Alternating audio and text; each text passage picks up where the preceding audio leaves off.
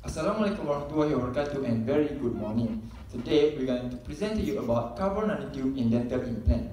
The product that we choose for this task is carbon nanotube, which is quite famous nowadays due to its uses to help overcome people's dental problems.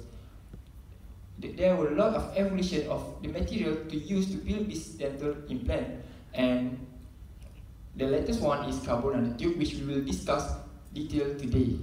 First, let me tell you about the overview for this topic to make you understand better. First, we are going to tell you about the dental implant, cover a little introduction of carbon nanotube, history of discovery of carbon nanotube, and also its type, structure, and properties. We will also tell you about the suitability for application and advantage of carbon nanotube in dental implant. Okay, now I'm going to tell you a little bit about dental implant. As you can see in the circle, these implants are divided into two parts, which is at the above parts is the artificial teeth, while for the lower part is the implant, which is that will be used to insert into the gum lines. Now, I will explain to you about the uses of the dental implant, which is the dental implant is used to replace the damaged teeth or the infected teeth. Okay, how it works. Usually, these dental implants are used to improvise the bite and also to make sure that the patient will have a better eating experience. Okay, for the materials, the common materials to make these dental implants are usually made up of metals and also ceramic, such as glassy carbon, zirconia, and also titanium. Okay, due to some limitations of the old or the common materials of this dental implant, they have developed the new implant, which is there are lots of research that have been taken in order to adapt for the oral environment. Okay, now let's continue with the carbon nanotube, which is the material that we choose for this study. First, I will tell you about the nanoscience. In nanoscience, the smaller the size of the system tend to move more quickly compared to the large system because of the inertia of the mass. And when the minute of the size of smaller device encounter, it will cause fewer problems in the vibrational and also in the thermal distortion. And it also consumes less cost and also less power. While in nanotechnology is derived from the nanoscience. And for nanotechnology, the material have a structure or technique that have a size scale below the 100 nanometer, which is it's also including the carbon nanotube. And before the scientists discovered carbon nanotube, they first discovered the fullerenes. Okay, fullerenes is composed of the sheet of graphene that have hexagonal rings and also pentagonal rings. And when they have pentagonal rings, so it can be differentiated into the planar shape. And the name of nanocarbon tube is derived from, based on the size of the diameter, which is in nanometer. Now, we move to the history of carbon nanotubes. Here, you can see the timeline when the carbon nanotube was discovered. All of you maybe already know that carbon is known to be the most versatile element that exists on the earth. And it has many different properties which can be used in different ways depending on how carbon atoms are arranged. So here is the history of new development or discovery of the new carbon arrangement starting from 1779, where graphite was discovered, then diamond, fluorines, related carbon nanotube, and finally multi-wall carbon nanotube. which is the latest one. All of you already know the basic knowledge of carbon nanotube explained earlier. Now let me proceed with the type of carbon nanotube. It consists of two main types, which is single-wall and multi-wall carbon nanotube. It also has several types such as torus, fluoride, and nanonode, which will be not focused on them because it's not the main type. And as you can see in the picture, on my right hand side is a single-wall carbon nanotube, and the other side is multi-wall carbon nanotube, which you can see it has several layers. Let me proceed with the single wall. It is a single layer of graphite in a cylinder. For your information, the graphite layer has a roll into a cylinder shape which produces this single wall carbon nanotube, and it also consists of two separated regions, which is end of cap and side wall of carbon nanotube. And both of these side region has different chemical properties and physical properties.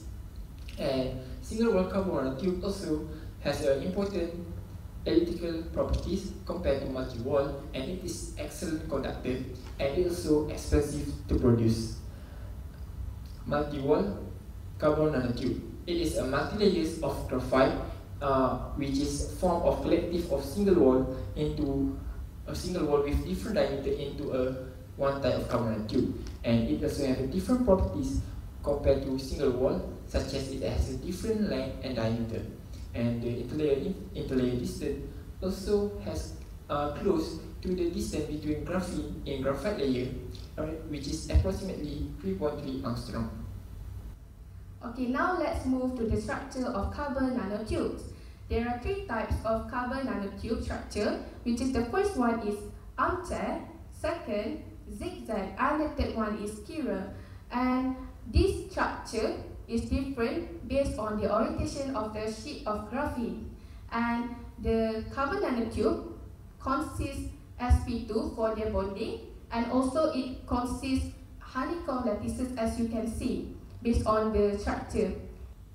Properties of carbon nanotube.